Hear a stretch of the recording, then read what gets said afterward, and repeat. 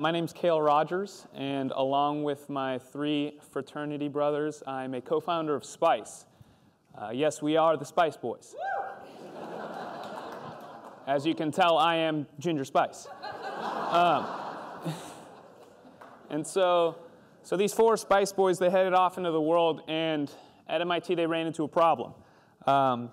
We were all 4 athletes at MIT, and we ran on a college budget. So typically when you run on a college budget, you don't go out that much. But when you do eat out, you eat fast food. And we found that fast food, it wasn't doing it for us, right? The quality wasn't there, the health factors wasn't there. And so we decided to do a deep dive. And what we found out is that in the fast food industry, it's tough. There's 30% of the typical fast food restaurant goes to labor, less than 30% goes to ingredients, and somewhere between 20 and 30% of revenue go to other direct overhead. So in short, the restaurant industry, and the fast food industry especially, is a really low-margin business. And so what the fast food industry has done is all of the innovation in fast food has been around decreasing ingredient costs, things like using harmful pesticides, really processing the ingredients, or large-scale agricultural techniques using growth hormones. But sometime in the last 50 years, the customer changed, and the customer became a lot more health conscious. They're more aware of where their food comes from. They're demanding fresh and organic. They want to eat healthier. And so our solution was the Spyce Kitchen. It's the world's first fully automated restaurant. In the Spyce Kitchen, you walk up and you place your bowl, and in the back is loaded with really fresh, locally sourced ingredients. Everything's raw in a refrigerated environment, and then each meal is cooked to order. So this is a gnocchi pesto dish. That was a chickpea curry served on couscous with a cashew cilantro garnish. And yeah, we have a chef. And so we can service and create a wide variety of meals. And then at the end, each pot is self-cleaning. And so what we developed is the world's first fully automated restaurant. It drastically reduces overhead costs, and you can think about it as like half of a Chipotle in throughput.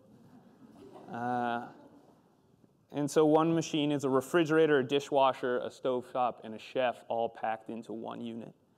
These are some of the meals that we can make, from a chicken bacon hash to a shrimp and andouille jambalaya. And for you, the customer, you can order through an app or a touchscreen on the side of the machine. I'm going to really streamline the process of getting great food.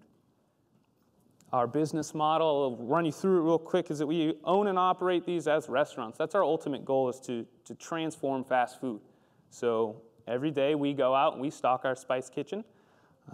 We prep the ingredients in a central commissary, take it out in trucks, and service a bunch of different locations around the city. And we actually did this once. We ran a pilot. So we developed this last summer, and then in our co-working space over a little over a month-long period, we served meals to paying customers. And they were really excited about the food that they received. And it's awesome because our kitchens can go in a wide variety of places. Because they're much smaller than the average restaurant, they can go in university buildings, co-working spaces, gyms, corporate office locations. We can service subscale places that other restaurants can't go. Initially, though, we're going to target universities. And we can do that for 3 key reasons. We can service remote locations. So if you have a college campus, a place not right at the food court. Late night hours, there's not a lot of 24-hour dining options when you get to college. So if you do go to college, watch out for that. Hopefully we'll have one there. And we can also service grab-and-go retail. These are the meals that college kids are privy to right now. And this is what Spyce Meals can be.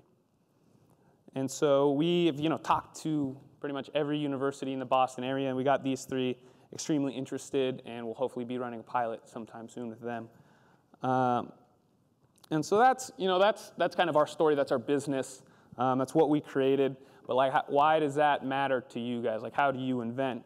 And as I'm sure you guys know, when you came here, you find a problem and you solve it. As you have done, you've looked at the world's inefficiencies and improved them. You found a problem or something you're passionate about, and you made it better.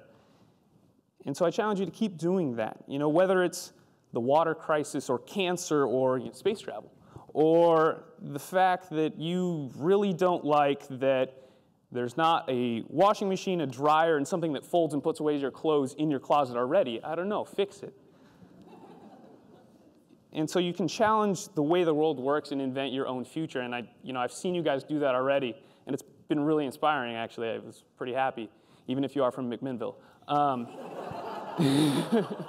Kidding, hey, go Ducks. Yeah, there you go, sorry. There's a side note. So I guess the last one piece of advice in this whole process, and we started on this actually, something like 18 months ago.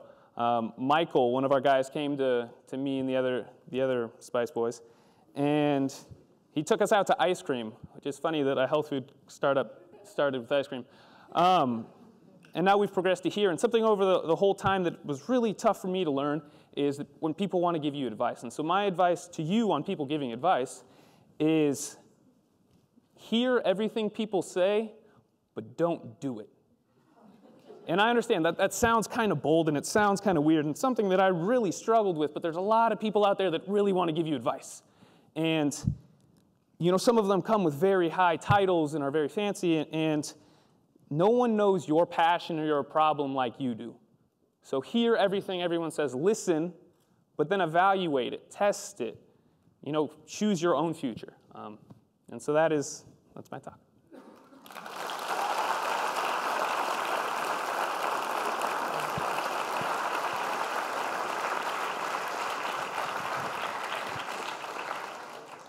Any questions for Kale, the Spyce Boys? We got one of these.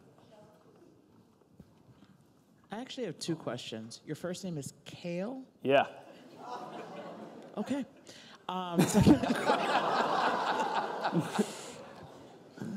Kale. We'll talk about it after. Okay. It's very funny. It's like you're meant to do what you're doing. My second question is, how long does the longest meal take from start to finish? Yeah. Right now, it takes about 5 minutes, and that's because we prep everything from raw ingredients. So it's actually our shrimp and andouille jambalaya. The shrimp's raw. All the vegetables are raw. The grains are generally pre-cooked or pre-blanched. In the future, we're going to try to progress to bringing that down by using certain techniques that, in our commissary kitchen that keep the ingredients fresh, but maybe cook them a little bit beforehand to help out with that throughput time.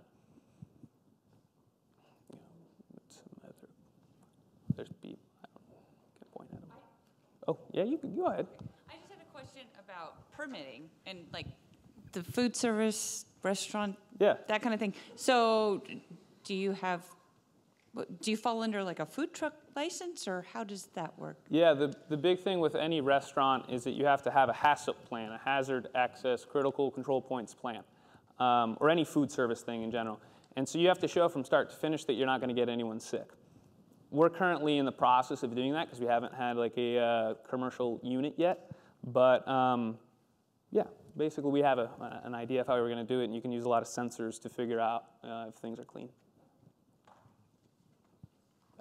They got a microphone.